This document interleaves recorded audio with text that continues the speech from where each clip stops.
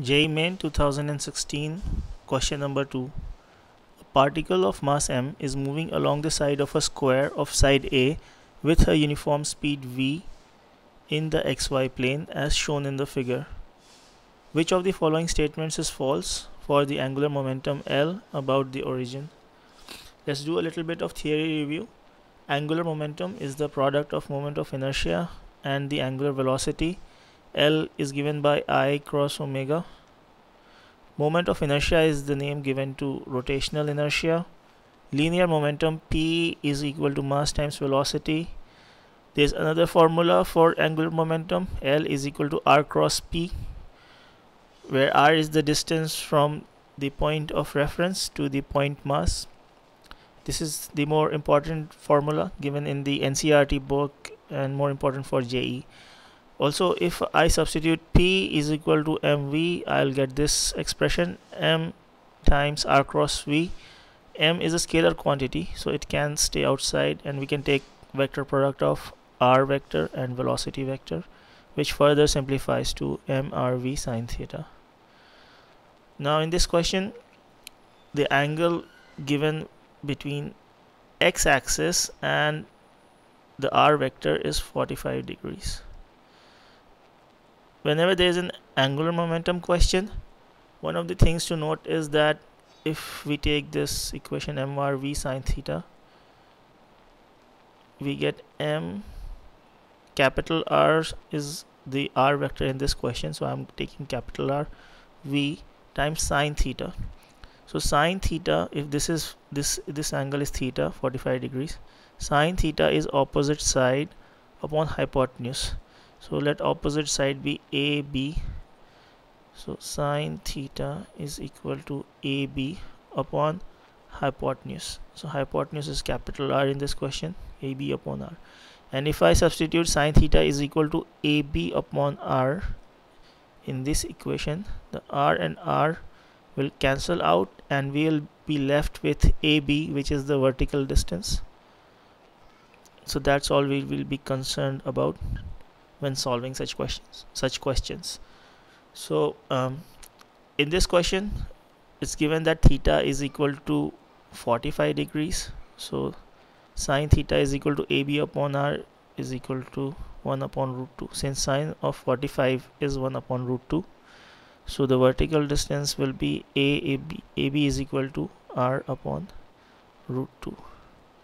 If we substitute this value R upon root 2 in this equation, we get mv into R upon root 2. So this will be the angular momentum, and then we also need to write a unit vector which will be k, and the way we get this unit vector k is by applying the right hand rule for angular momentum. K is the unit vector in the direction of z-axis. So the rule for the right hand rule for angular momentum says that if you curl your fingers, if you look at this figure, if you curl your fingers in the direction of motion of particle, then the thumb will give you the direction of angular momentum. So in this question, if you look at this diagram, the motion of particle is in the anti-clockwise direction in the xy plane. So if you put your hand on the paper or on the table and curl your fingers in the direction given, then your thumb will point straight up out of the table. So it will point straight outside, which is given by a dot. If you think of it as an arrow coming out of the table, all you will see is a dot of an arrow. So that's why it's given a dot as a dot. And if it were to go into the table, it would, the symbol is X, as if you are looking at the back of an arrow. So that's why we know that the direction of angular momentum is pointing out of the table, and it's in the direction of z-axis because z-axis is perpendicular to both x and y, and it points out of the table. So that's why we get this k vector right here, mv r upon root 2 upon k. Let's see if this is any of the options. So if you look at the option number 4, L is equal to mv upon root 2 multiplied by r times k, which is exactly what we got when the particle is moving from D to A. So the particle is moving from D to A. So if you see, they have taken point A as the point from which they want to take the distance from the origin to the particle. So we'll move in a similar fashion for the rest of the options. So this option is right, but we are looking for the false options. So the question asks you to give the false options. So let's look at option number 3. Option number 3 is similar, mass times velocity, just as in option number 4, and then they have something else, r upon root 2 plus a times the unit vector k. So the motion of particle is from B to C. B to C.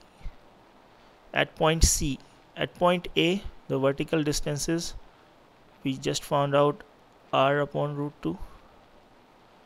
So what's the vertical distance till here?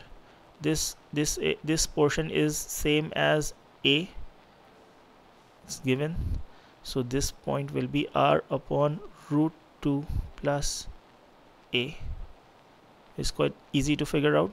So at point C, the vertical distance, this distance, is r upon root 2 plus A. So if you substitute this r in the equation that we've been using, you will get mb r upon root 2 plus A times k. So this option also seems to be right. We just substituted, instead of AB, in the previous option we substituted r upon root 2. This time we have substituted r upon root 2 plus A in this equation, and we got the third option. Let's look at the second option, when the particle is moving from C to D. Now this is the point C, particle moves to D, so the r vector will be this line,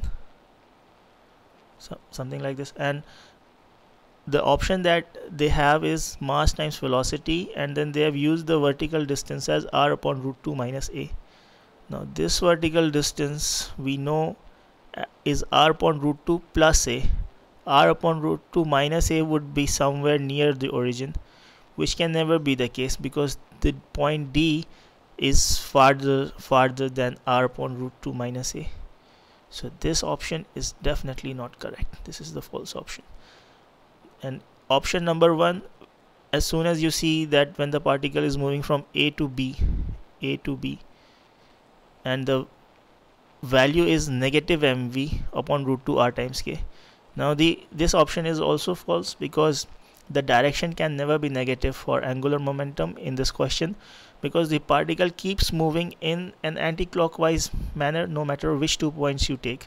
So if the motion is always anti-clockwise, the direction of angular momentum will always point upwards of the table in the positive direction.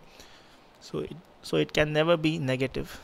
So therefore this option is also incorrect. And they have asked which of the following statements is false for the angular momentum L. You need to check these two options, which are your answers. If you like this video, please click on the like button and subscribe to my channel.